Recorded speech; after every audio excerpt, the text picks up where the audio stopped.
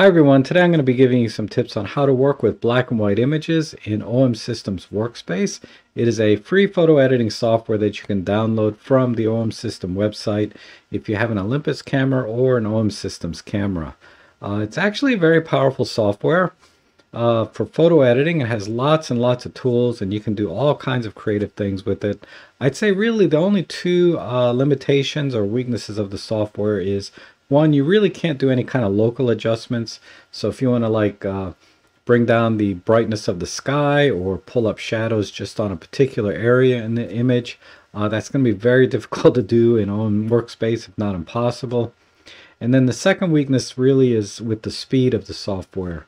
It can take a very long time to process changes, particularly if you have an older machine. So you're going to have to be very patient with it, but in the end, I think you can get excellent results. Now, this is not a full-on tutorial on how to use Workspace. I'm just going to be focusing on the tools for black and white photography. And I've cherry-picked some images here to kind of go through the different kinds of images and different ways to process them and why. So let's look at the tools panel. Basically, we have our cropping tool, which I'll be using. We're going to definitely be using the editing panel here, which has our picture mode where we can select monochrome. We're also going to be using this adjust color panel here. This gives you actually a lot more control over your black and white images for everything.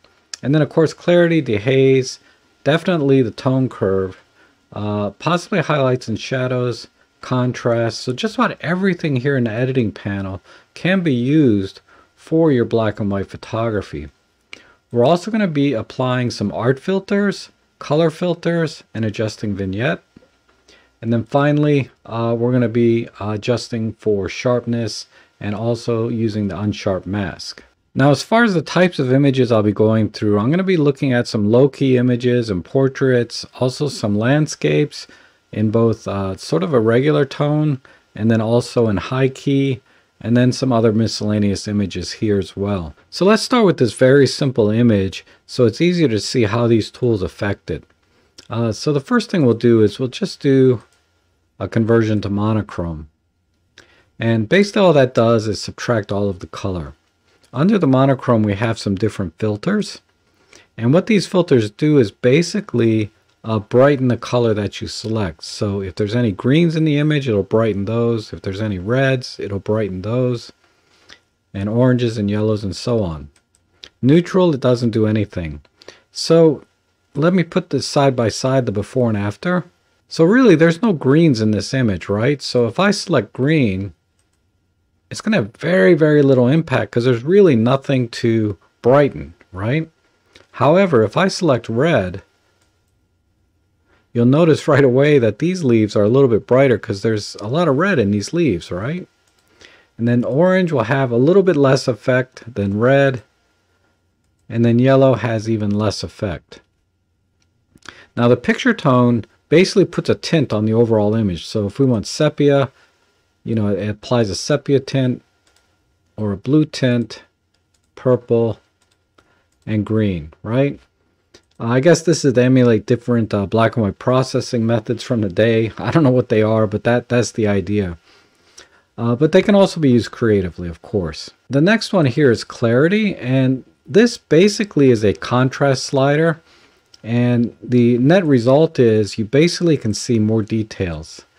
And it brings out more of the highlights, essentially.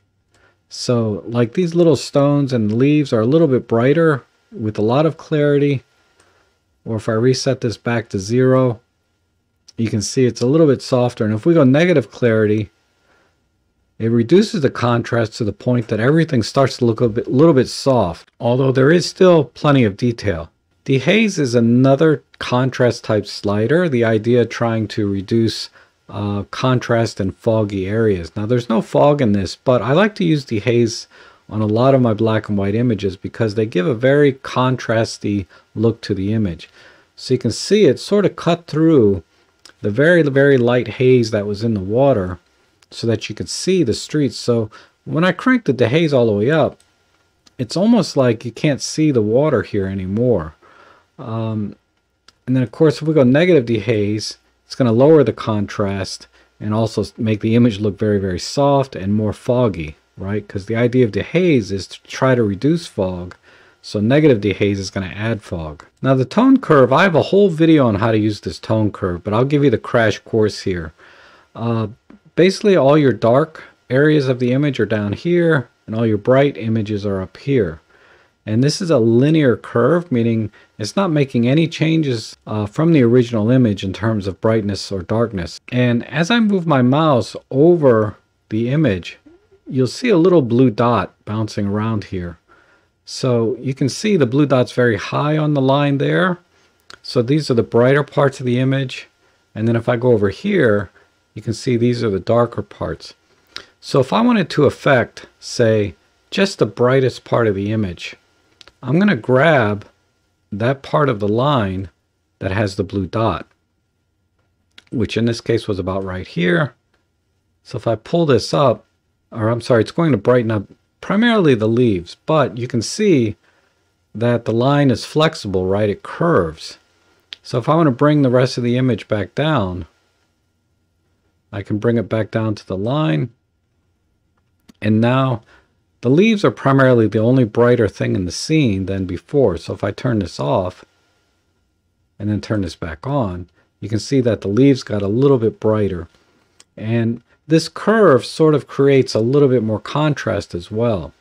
If I wanted to pull the shadow areas down more, as you can see where the blue line is, or the blue dot on that line, I'm going to grab right in here and just pull it down. And that should darken most of the image without affecting sort of the midtones and highlights here. So that's what the tone curve does. All right, the highlight and shadow is essentially the same thing as the tone curve, but it's a more coarse way to do it. So I can pull the shadows down like so, and then I can push the highlights. And this may be a good way to start using tone curves rather than manipulating it directly yourself. But I like to work with the tone curve because I get a lot more control than I can with just using these very basic sliders. All right, and then contrast is pretty straightforward. We basically increase the contrast.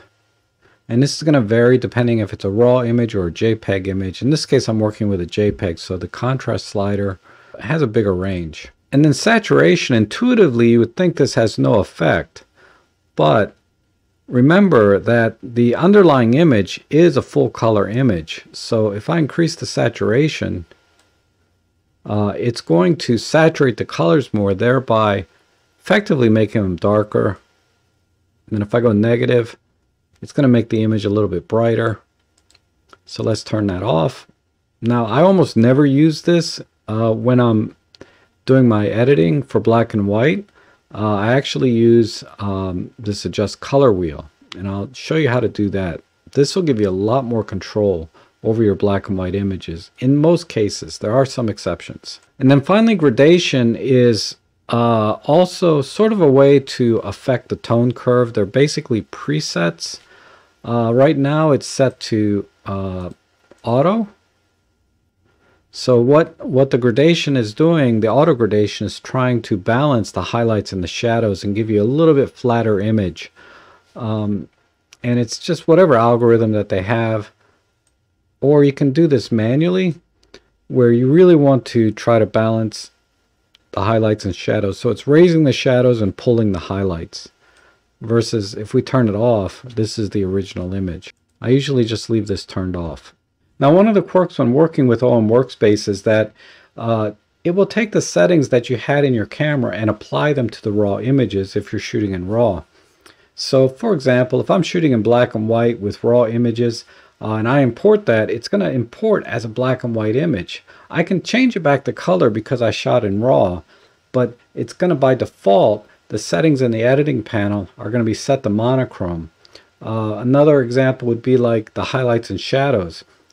Most of our Olympus cameras, OM system cameras, you can adjust the highlights and shadows, and it's going to import those settings with the raw image. So sometimes I have to go in and reset those when I'm doing my editing. And I'll let you know when I do that. It'll be obvious. So let's go ahead and start editing some images using the editing tools that we have in that panel. All right, now when I look at an image for black and white, I basically consider three things. And you've probably heard of TTL before, which stands for through the lens metering for flash and things. But when I think about TTL for images, I think about tones, textures, and lines. And it's just an easy way for me to remember it. So in this image, I have some very light tones up here, some very dark tones in here, and some mid-tones in here. So this is the tonal range of the image. And then I look at texture, right? So we have brickwork here, which has some nice texture in it, but really not much else. And then we also have lines. And architectural type images are always going to have lines in them, right? We have a line here and a line going across here and everywhere. So these are the three elements for black and white that I consider when I start editing. And what I want to do first is the tones are a little bit flat. So I want to create a lot of drama here and create a very high dynamic range type scene. So I'm going to be stretching the tones, meaning crushing the blacks and raising the highlights. But first thing we'll do is we'll go ahead and just convert this to monotone, or black and white. And then there's really not much color in this scene, but if I pick the red filter, it may bring the tone of the bricks down just a little bit darker. Yeah, it really didn't do anything, so we'll leave that alone. And then from here, I'll go to clarity, and let's just bring out a little bit more detail. And again, this is all very, very subjective, right? Let's use the dehaze. This is another way to work with contrast in the image. Yeah, that's getting there. Maybe a little bit more. All right, and then I'm going to go right to the tone curve, and I'm going to pull. I usually like to start with the shadow areas and just kind of pull these down. And then it's a little bit too dark up in here, so I'm going to pull these up a little bit. So these tones are roughly in this area. Okay, that's looking good. Let's pull up the blacks. And you'll get a feel for this. You just have to practice when you're working with the tone curve. But I feel that's pretty good. And I don't think I need to do anything else here. All right, we're almost done. I'm just going to apply some effects here. So let's go to the effects panel. Go to the art filter, and you can try all these different ones, but I'm just going to apply a vintage. And you just have to be a little careful because sometimes these filters can add color to the image. I mean, there's a workaround for that, which I'll talk about maybe in another video. But that didn't do anything, right? But in the effects button here, I can add a little bit of vignette, this pinhole effect. I can also add a frame. And then I can also add a little bit of a blur effect. I'm going to blur the left and right side of this image. And then I'm just going to click apply. And then the last thing I'm going to do is just add a little bit of a warm color filter. So we need to increase the level just to give it kind of a sepia look. Yeah, that looks pretty good.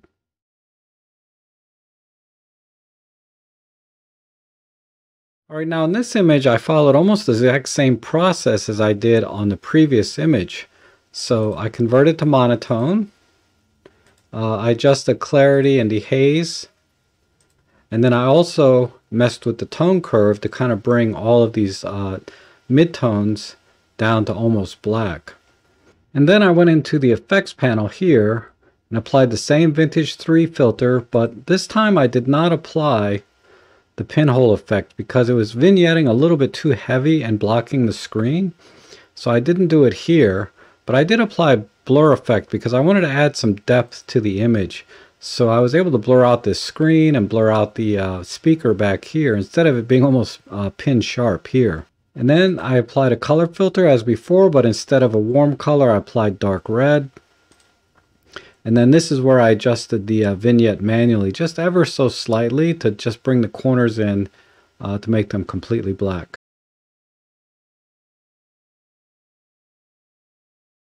Now let's look at more of a landscapey type picture. You know, we have the mountain here with a barn. And here, again, just a monotone filter, some dehaze, and then an adjustment to the tone curve. And then on the effects panel, all I did was adjust vignette, so I didn't apply any color. Now this image kind of lent itself to be a high key image because I overexposed it by one stop. Because I wanted to make sure I captured all of the textures and details in the wood and the grass, etc. And for post-processing, I didn't do much here. Basically, I just converted the monotone and added some contrast. And then I could do a little bit on the tone curve here. Maybe just push the highlights a little bit more and then pull the shadows in just a little bit to give it a little more bite. And then for the effects panel, all I did was just add this white vignette by going in the positive direction instead of negative, because a dark vignette wouldn't look right. So I went with a white vignette.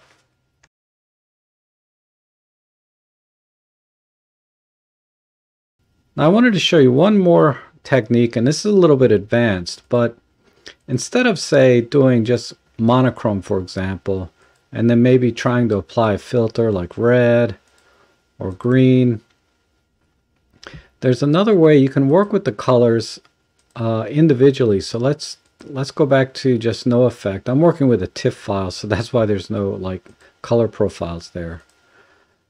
Let's go into adjust color and go to saturation. We have all colors checked, and just click in the center here to desaturate everything. Now there's still a little bit of green left in here, so what I'm going to do is go down here and just fully desaturate the image.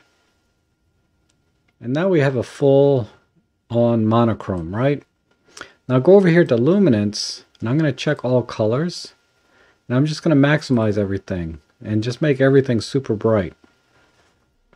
Now I can uncheck this, and now I can work with the individual tones in the petals. So I can pull in maybe some reds. That didn't do much. Let's go a little bit higher. Okay, now the reds in here have been pulled in a little bit. Let's try orange. Okay, and let's do yellow. All right, that's too much. So I can back off the yellows a little bit. And maybe a little bit on the oranges. That might be too much for my taste. Let's do this. Right there. And then I think these are greens. So let's try pulling in some of the greens.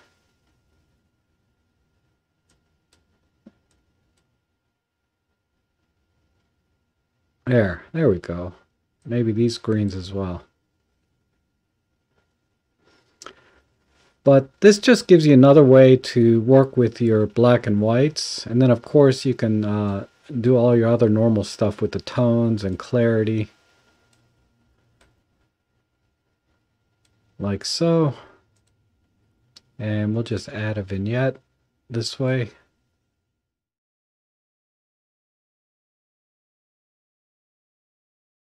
Now, using this technique of working with the color wheel and adjusting the luminance of the individual colors, it doesn't work with every image, and it's going to take some practice, but it is a very advanced technique for fine-tuning your black and white images to get that exact look that you want. And that's all I have for today. If you found this video helpful, consider buying me a coffee or making a small donation in the links below, because they're greatly appreciated and they help me to continue making videos like this for you. Thank you so much for watching, and I hope to see you again soon.